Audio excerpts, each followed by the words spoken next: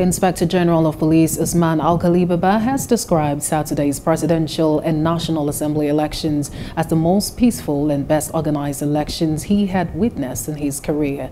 Baba, who addressed journalists after a tour of 8 polling stations in the Federal Capital Territory, said the level of preparedness from independent National Electoral Commission officials and the responses from electorate were encouraging. Also in a very critical period now, which is sorting and counting in most of the polling stations that we have visited. The response of people are encouraging.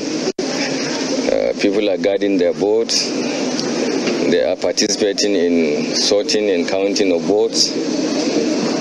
The provision of security is also fantastic. I think I can judge that this is one of the most peaceful and best organized election I have witnessed in my career in the police force. I've been participating in election and election security. I think we have done well so far. So we are waiting for all the presiding officers to finish collecting their result and announcing it at that place, and for them to move to the next collation center. So we are on top of the situation. The performance of everybody is encouraging, particularly the turnout in the southeast is also very, very encouraging, and election is going on fine everywhere. It's not true that we have blasts in Maiduguri, but we have blasts in Borno State, which is Gwaza.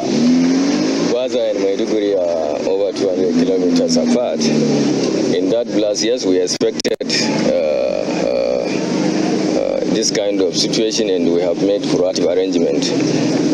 Quite all right, the adversaries have sent in some, whatever you call, whether blast or missile or whatever, but it has not disrupted the election very well. But we have about 5 injuries and some small damages, but the election is going on. Hello, hope you enjoyed the news. Please do subscribe to our YouTube channel and don't forget to hit the notification button so you get notified about fresh news updates.